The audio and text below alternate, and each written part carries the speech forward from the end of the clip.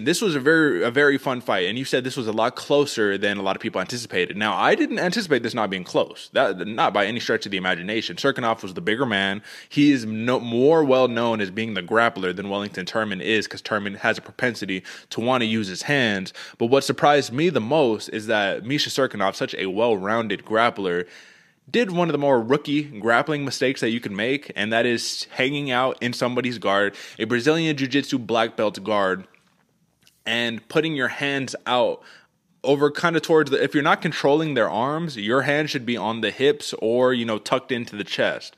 He went for a punch, had his hand out, got caught in an armbar immediately, and you could tell with the muscle mass on Misha Cirkunov, he clearly has not a lot of flexibility, right? Because as soon as that armbar went, he tapped immediately. So I was like, oh, we didn't even give it a shot right here. Trust me, man. There's no reason to take unnecessary damage on an armbar. Trust me, I do it all the time. You know what I mean? Where I'm just like, fuck, I shouldn't have done that, but I let my arm bend too long for no reason. This was a very impressive win by Wellington Turman. However, I think it does go to show that this success that he is having, it is hard fought. Every single time he gets a win, or every time he fights, it's just hard. Like there's no easy fights for the man. What do you make of this matchup? What do you make of the win by Wellington Turman, second round armbar? Man, very impressive win. I thought he was losing the fight, man. There was a moment in there where I was cursing myself. I was like, you should have went with what you were thinking. Like, you should have went with that gut decision, bro. Never doubt it. And then out of nowhere, Turman gets that beautiful armbar. Something must have popped for Cirkunov, because you're right. Homeboy is so jacked. He has to not be that flexible. And he was even shaking his arm out a little bit at the end. Like, I'm sure something felt weird in there. But I think you said it best in the Slack, Derek. Jiu-jitsu for the win. Cirkunov made one rookie mistake. Next thing you know, your arm's getting bent how it's not supposed to, and you got to tap. Very impressive win for Turman, but a hard-fought victory, man. You can't have too many of those to have a long, fight life, because those just start kind of pile up a little bit heavier and heavier, man. Although it does teach Turman a lot, about everything about his fight style. Gives him a little bit more kind of grasp on the situation. Excuse me, but rough win, man. Eating a lot of those shots and taking the fight, because he, even on the ground, he was still getting smashed on from above. Oh yeah.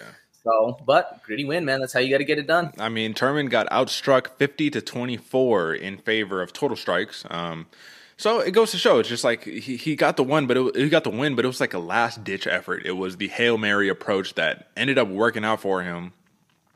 Cirkunov was clearly the bigger man in there. That's just the thing, man.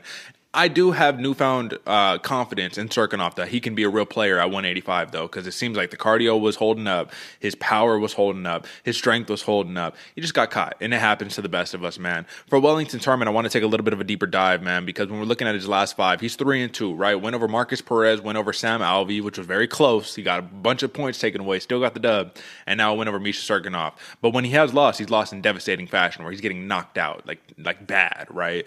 But if you're looking at the grand scheme of things, before the last five, you have a loss against Carl Roberson. That was a split decision. Then you got a bunch of wins that he rattled off outside of the UFC. In terms of the future of Wellington Turman, because it's only going to get tougher and tougher from here, this is another issue of that. Can he sustain this? Can he continue to keep getting the dubs on the chalkboard? Or is it going to, be like, hey, man, you can't get hit that much. You can't put yourself in these compromising spots so much. Because when he had the backpack on Cirkunov, when he had his back and he was working for that choke, it was all good until it wasn't. And then it was like, I looked at it like both of these dudes used a bunch of gas. Who has more left in the tank come round two? Because Wellington Turman looked tired. And I think Cirkunov had more in the tank, but Turman got the job done. So can he have this prolonged success, or do you think that this is just a lucky win? No, this isn't just a lucky win, man. I think he can have prolonged success. He just needs to learn a little bit more in those hands, man, a little bit more in that defense, because he was getting picked apart, and Cirkunov looked big, man. I thought, for in my mind, for some reason, whenever I pictured Wellington Turman before, I pictured him looking like a Cuban Missile Crisis, what's homeboy's name? Julian Marquez. Julian Marquez. I thought Turman was thick. I thought he was big as fuck. And then I saw him post up against Cirkunov. I was like, I guess I was thinking wrong. He looked a little skinnier than I remember. And Cirkunov was doing well.